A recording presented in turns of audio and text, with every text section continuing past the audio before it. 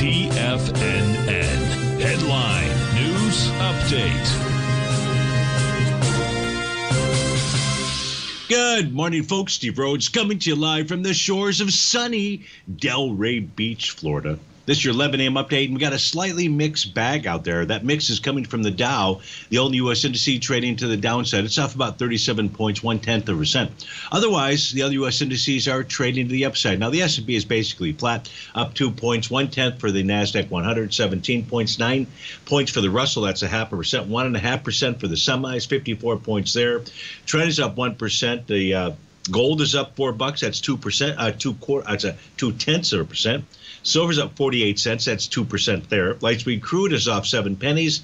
Natural gas up 3 cents. Trade out at 287. And the 30-year Treasury, 4 ticks to the upside, 128.01. Let's take a look at what all that means by looking at that 9-panel market update chart. We begin with the ES Mini. What we have here is your good old-fashioned consolidation with inside profile levels. The bottom of that profile or support, 43.62. Resistance up at 44.75. Spot volatility still remains below its 50-day exponential moving average, still rising, but below the 50-day, and therefore it is really the wind is at the sails. It gives an edge to the buyers of the bulls out there. The NQ does have a teeny sequential top out there, and prices consolidate with inside its daily profile. Now that daily profile range, we've got 2 different levels.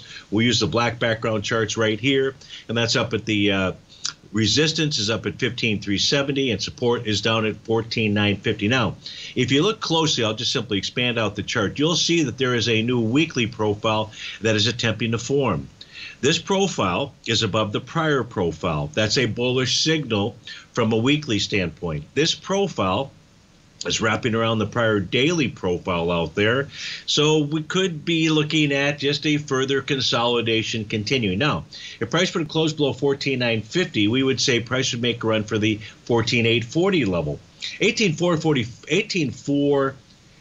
14,845, I'll get it out. 14,845 is the bottom of the profile on the white background charts of the Ninja Trader charts out there. So that becomes a real key area of support. That's if we see a close below 14,950. If you take a look at the U.S. dollar index, found support at a prior swing point. Trade above profile suggests a change in trend to the upside. We've got a new profile attempting to form inside of gold, 1925.60 being support, 1956 being resistance. Folks, stay tuned for the Trader's Edge Show. But if you have to start your Monday, please have a magnificent one. We'll look forward to speaking with you again soon. Take care now.